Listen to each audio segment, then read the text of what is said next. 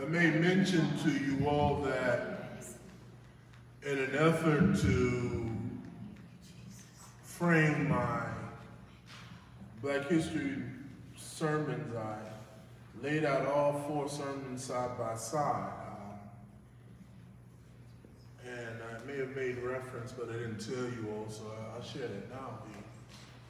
Some of you all know that have ever clicked and pulled up the written manuscript sermons online, that I've been posting manuscript sermons for a long time. Probably since 2011, I've been posting manuscript sermons.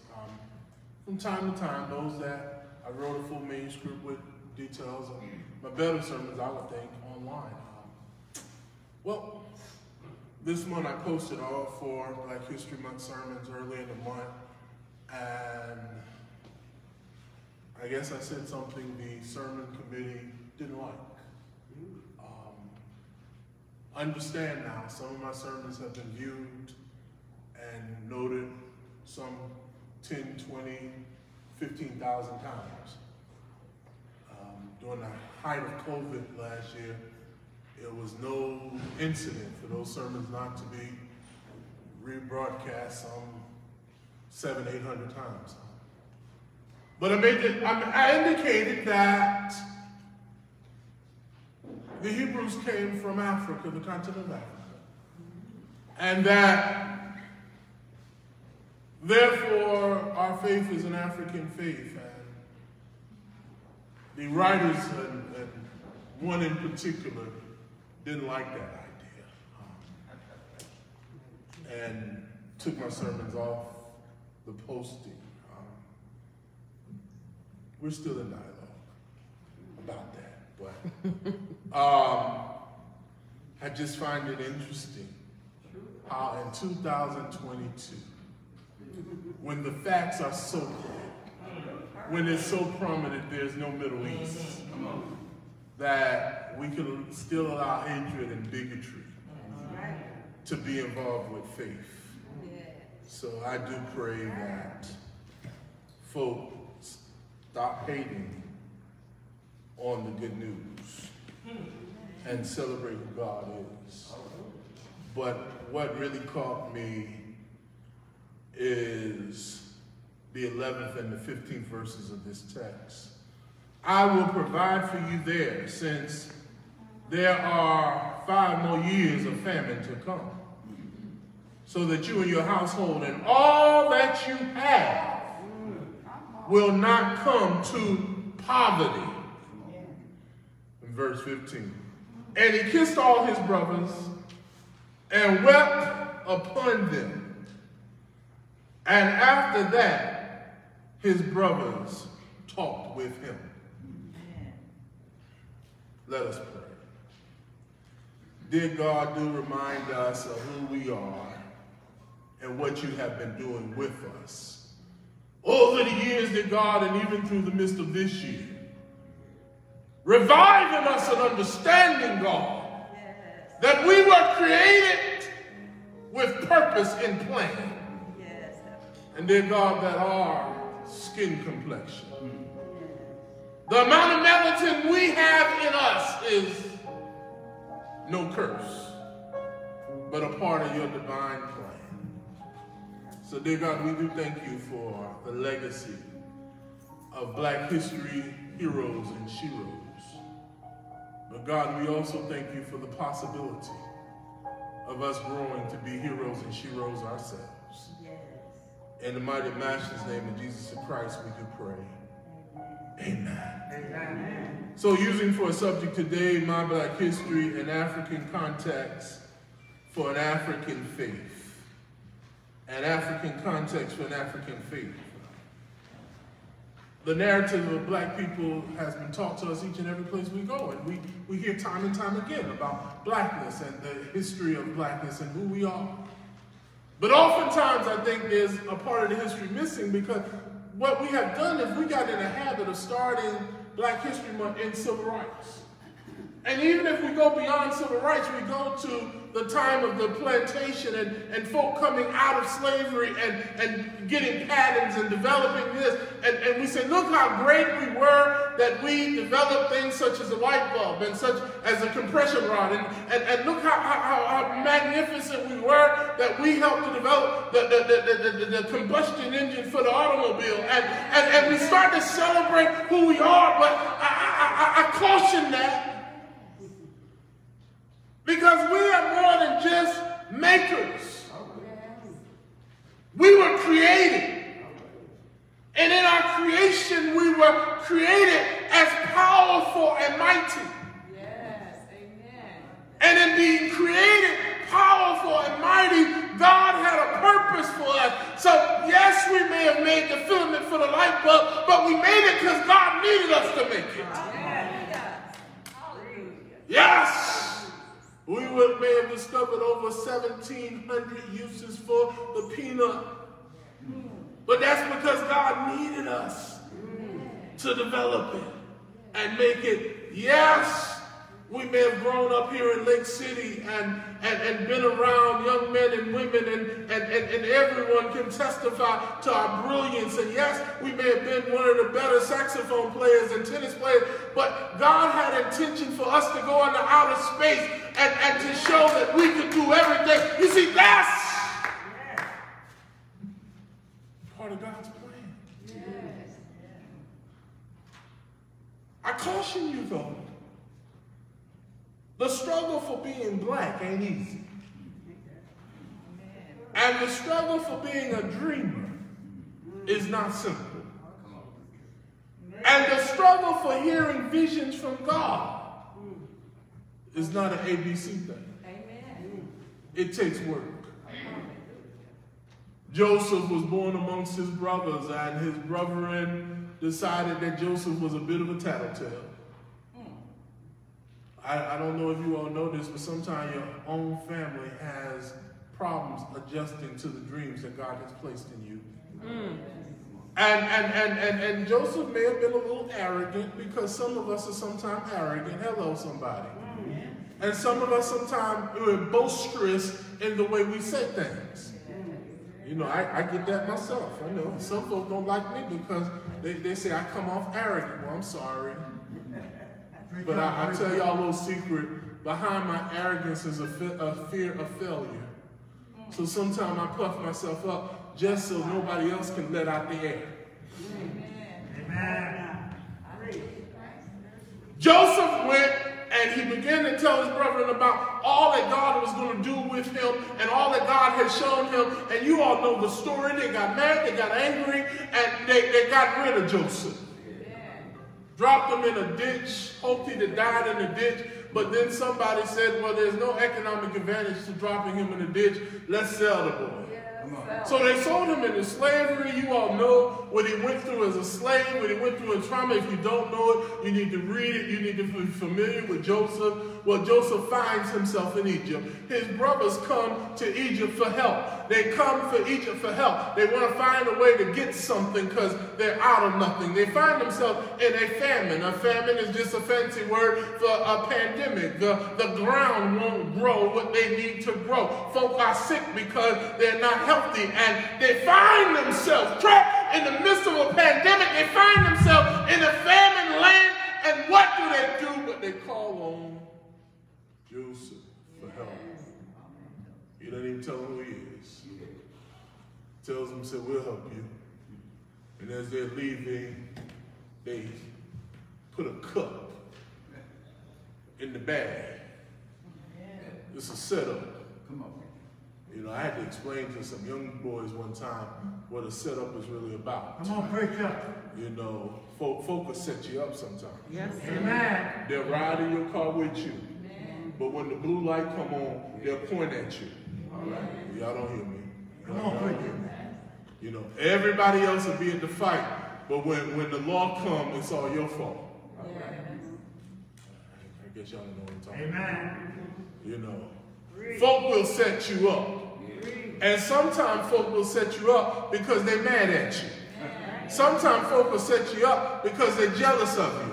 Sometimes folk will set you up just because of who your family is. The word says that Joseph was angry at his brothers. Why was he angry? You can tell he was angry because the first thing he asked them, how is my daddy? All right. How is my family? Yes, I'm over all of Egypt, but I still miss growing up with daddy and mama and being at the house with all of y'all. How? Where's my baby brother Benjamin? How are they? Joseph sets him up. They get arrested. Then he begins to reveal who he is, and he gives them intention. Go back. Tell them, say, you come back here later, but bring your little brother with you. Amen. So they come back. Our scene opens up. Our scripture opens up with them in conversation. And Joseph says, I am the one you locked up. Amen. I am the one you cast out. Yes. I am the one you didn't want to deal with. I'm the one that had a snotty nose. I'm the one that had kinky hair. I'm the one that came to class with a little smell and rusty clothes. I am. Come on, preacher. Preach that word. Y'all don't hear me. Because none of you all have ever been the child whose shoes were too small, whose pants were too tight, whom didn't have a Christmas present for the teacher. None of you all know that experience firsthand. You don't know what it means to get a pair of shoes for Christmas and find yourself in February and the shoes no longer fit. Hello? Amen. Preach that word. So, I am your brother Joseph.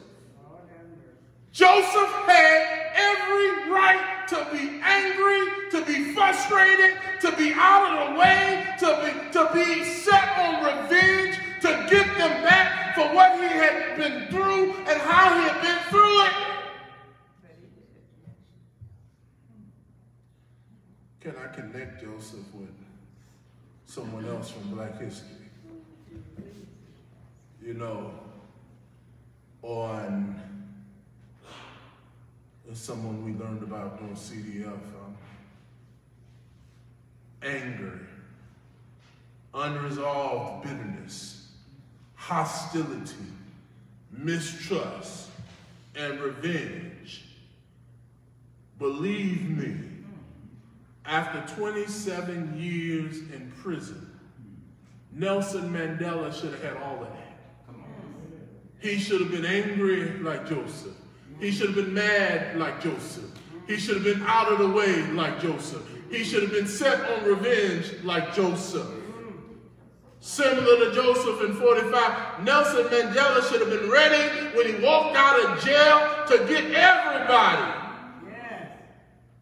I remember the day when Nelson Mandela came out of jail, released from prison. TVs were there, and newspapers, and everywhere. And non-white South Africans were joyous and celebrating in the street.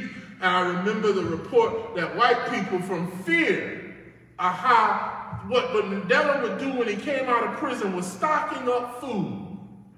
Hello. They were preparing for the worst. And when Mandela came out of prison, his first public speech, very similar to Joseph in Genesis, he said, friends, comrades, fellow South Africans, I greet you in the name of peace, democracy, and freedom for all. Yes. You see in chapter 45 of Genesis, Joseph is reaching for reconciliation.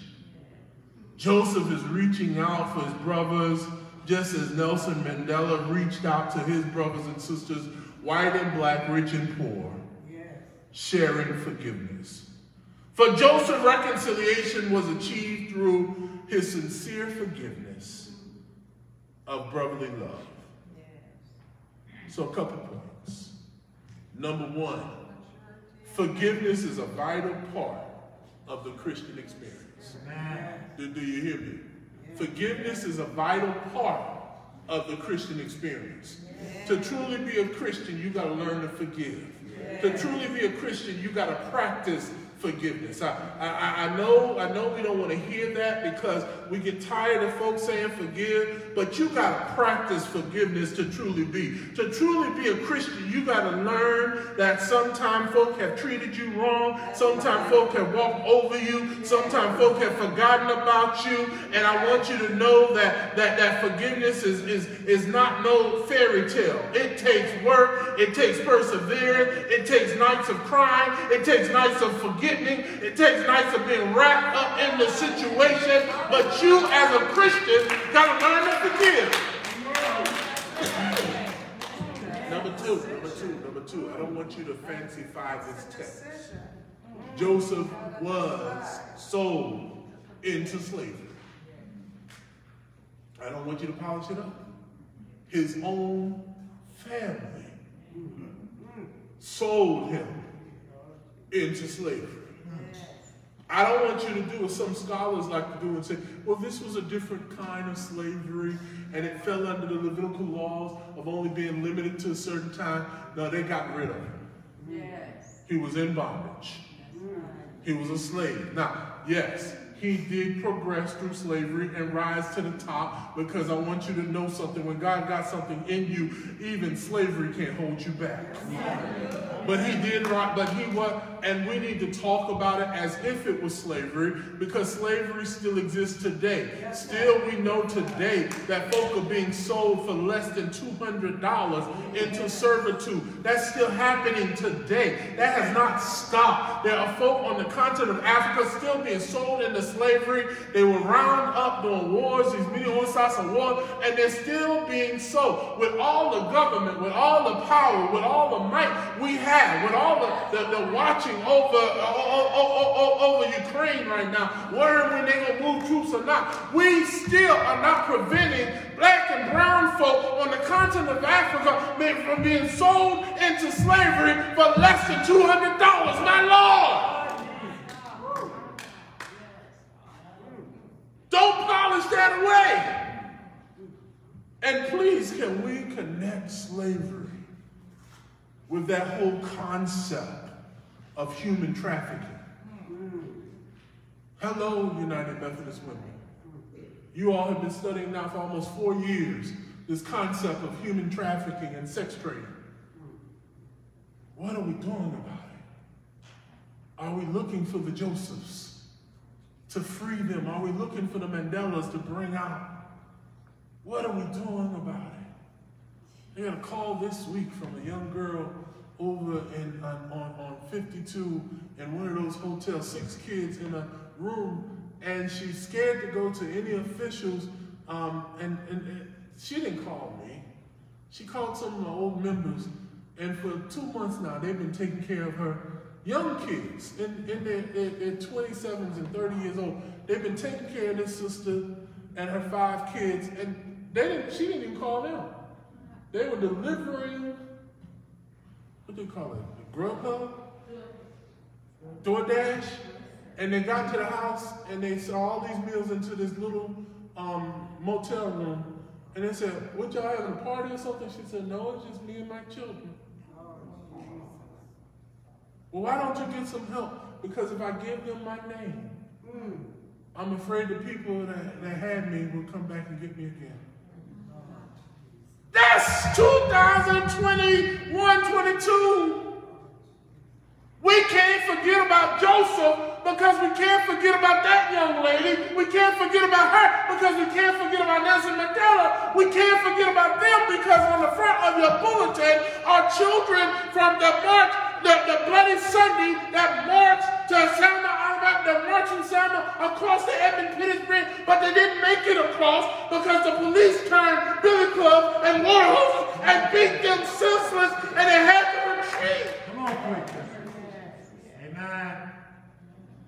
And then those folk are worried about us connecting Joseph with Africa. I wonder why. So, you can't forget that he was enslaved. I'm gonna move. I know y'all don't want to stay on that one too long anyway. Joseph himself, point number 3, a little bit more complex. Joseph himself stands as a bridge between cultures. Black history teaches us that the Egyptians and the Canaanites and the Babylonians and the Persians were all people we claim from Scripture and all people located on the continent of Africa. And Joseph lived as an Egyptian with an Egyptian name. His Egyptian name was Zephaniah. We can find that in the record. You don't have to go and say, was Joseph a real person? We can find in Egypt, in the record, an Israelite who became an Egyptian, who lived as an Egyptian, who became father to the Pharaoh. This is not some fantasy, some myth made up in Scripture. It's in the record. He had an Egyptian wife, Asenath. They had 3 children. They were all half Egyptian. Joseph was in the story. You don't need to overlook that. His brothers, Judah and Simon, also married and had children with Egyptian women. Hello, somebody. His grandfather, Laban, and Rachel's father, was also the great uncle, and as the brother of his grandmother, Rebecca, was Armenian. Genesis tells us that he's.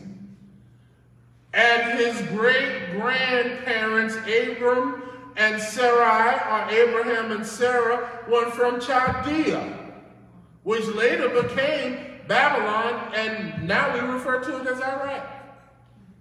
Do you all see where this is taking place? On the continent. Joseph's family history teaches us that our biblical story is directly connected with Africa and Egypt. Joseph lived right there. And guess what he did? When he made it good for himself, he brought home the family. I need to tell you all something, and I need to be quite clear to this. Part of what has allowed us to celebrate Black history is we have always taken care of our family. I don't think you hear that, Wesley. I don't think you hear that. Part of who we are is people that take care of family.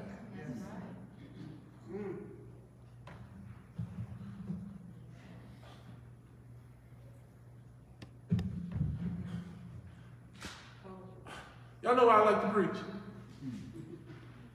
Because I like to see people get stuff. Yeah.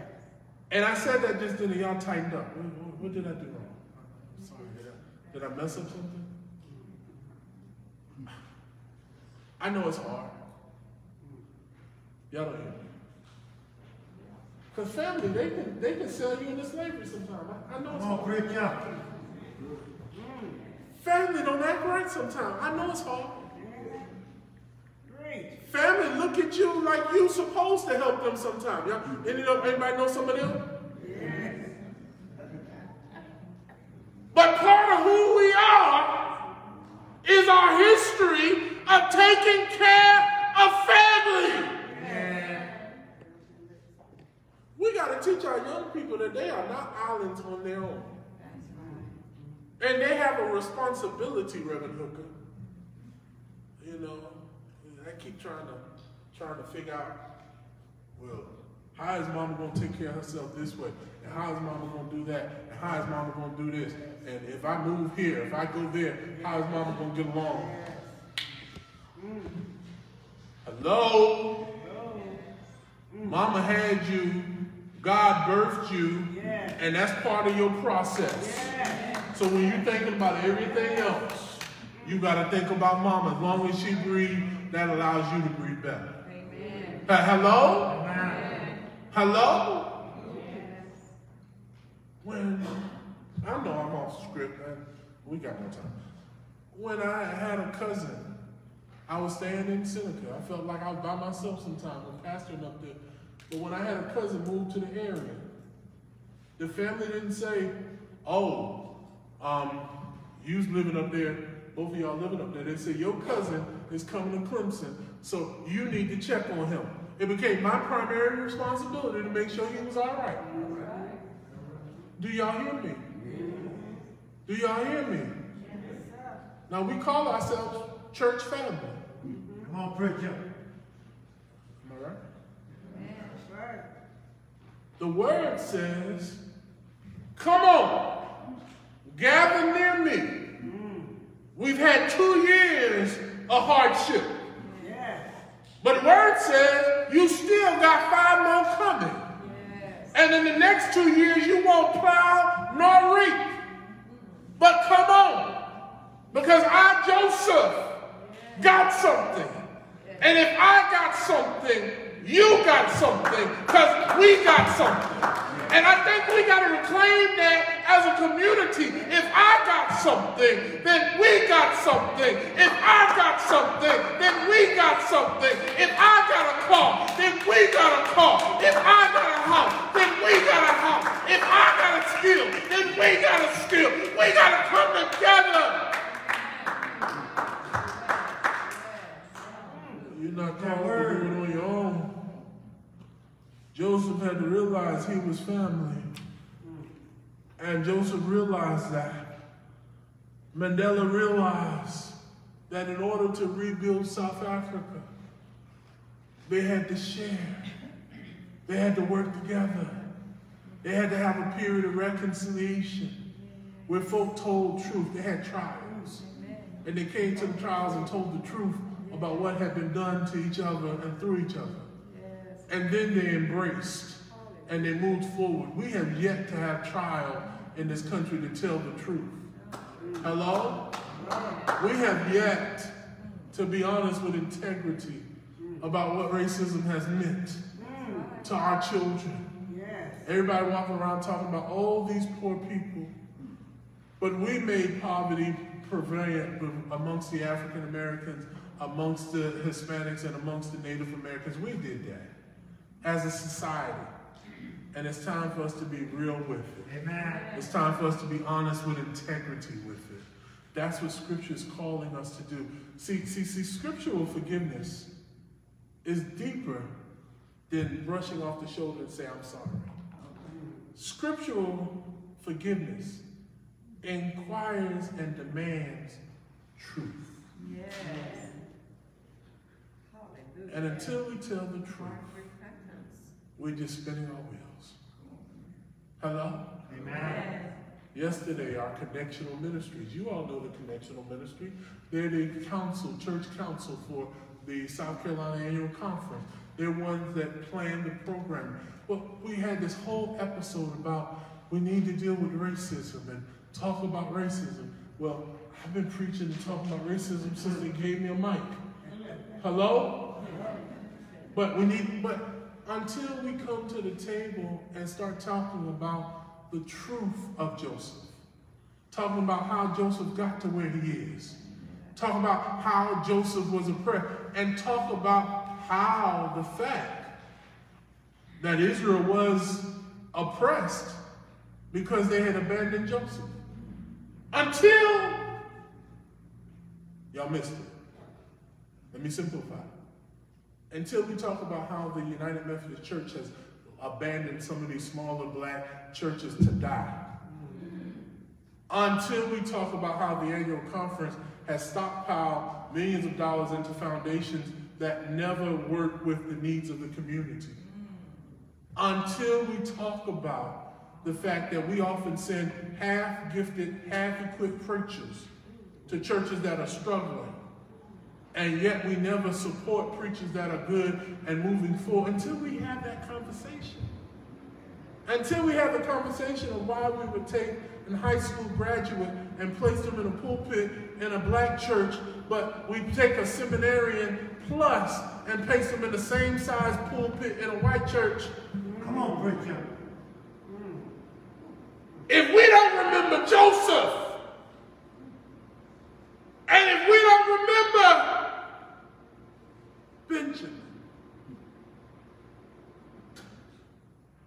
they will never be healed. You see, not only is Black History Month about an African faith, it's about a God who empowers African and Black people. Trust in the Lord. Yes. That's what we need to do. God is doing something. God has been doing something. God is delivering Joseph, and we must remember that. Remembering Joseph, last night, is telling his story. Remembering Joseph is trusting in God's ability to rapture us. Remembering Joseph is telling of the lessons of what Joseph went through, of lessons of generosity and relationship with neighbors and strangers. Yes. And lastly, remembering Joseph is a call to action. To say, I am your brother. Yes. Come home to me. We'll make it right. Amen. Thanks be to God.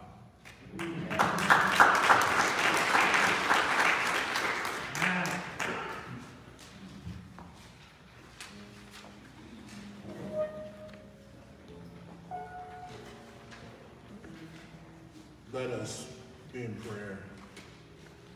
My Lord, what a morning. You have brought us through the dips and hollows, up and down the street and over the hills and mountains and through the valleys. And we are strong, proud, brave, and yours. My Lord, this morning we have come to celebrate you and affirm ourselves as images of all your glory and to say, yes, Lord, we are strong, proud, brave, and yours in every way. We count it all joy. Amen.